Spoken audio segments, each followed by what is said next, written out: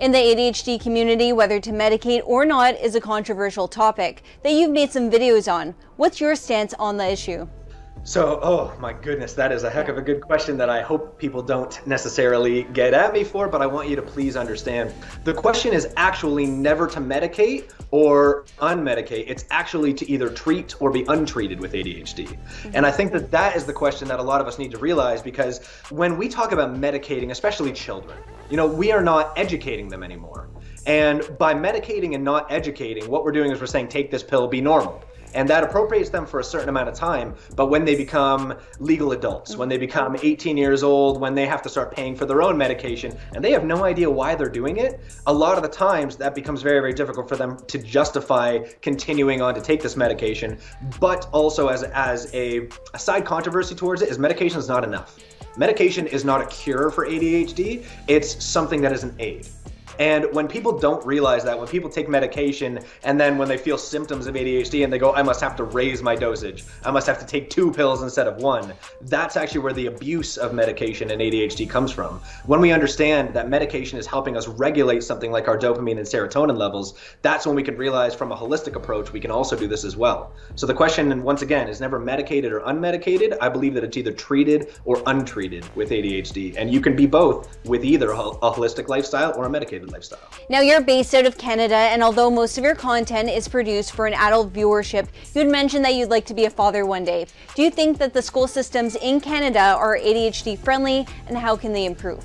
My goodness, that's a question. Not just in Canada, but in the entire world right now. I believe that the way that ADHD is viewed societally needs to change. And as I want to be a father one day, I'm very, very excited to be. I also know that there needs to be different accommodations in the school system, different accommodations in the work environment that are able to help people with ADHD kind of thrive under their beautiful brains. You need to look at people like Bill Gates, Warren Buffett, sports stars such as Michael Phelps, Michael Jordan, lots of Michaels. Kobe Bryant, you look at Jim Carrey, Robin Williams, Will Smith, unbelievable names in the world that have ADHD. And you wonder, how many people are we actually denying the ability to be unbelievable when they are in a system that wasn't made to have them use their brain to their full advantage?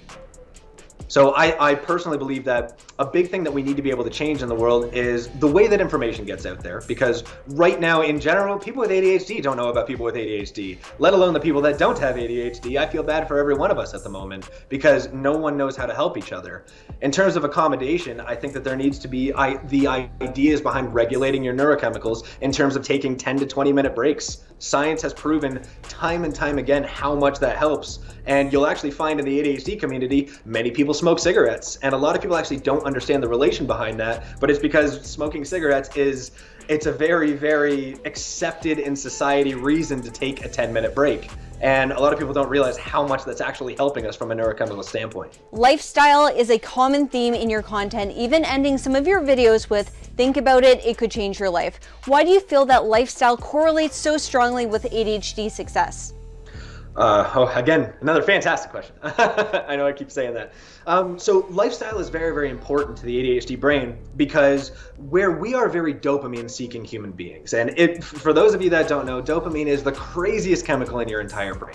It's the only chemical that actually has the ability to control what we're thinking about, how we're thinking about it, and our morality of what is right or wrong towards that subject. To talk about the severity of why we need dopamine, we need to understand that this is the sole chemical that is controlling our concentration, our motivation, and our pleasure. And when we don't have this chemical, which is something that is very, very common amongst people with ADHD, we don't feel concentrated, we don't feel pleasure, and we don't feel the same amount of motivation. So obviously, regardless of us as human beings, our brain wants that chemical inside of us. And once again, just to reiterate the point, it can control what we're thinking about, how we're thinking about it, and our morality of what is right or wrong. So Tom Bilyeu, from the host of Impact Theory, actually said it best when he says that if you don't go searching for your neurochemicals, your brain will find them for you. And I believe that this is what leads to a lot of us to the food addiction, the drug addiction, the worse lifestyles that are based around TV, video games, and overeating. That happens to a lot of us because we find our satisfaction. TV, video games, eating, drugs, nicotine, alcohol, all of these things have one massive thing in common, and that's that they give a lot of dopamine. So when we don't have a certain lifestyle in place that's giving us these things through, certain healthy foods, proper exercise, proper habit formation, the problem is we're going to find it on the easier side. And I believe that that's why the lifestyle is so incredibly important.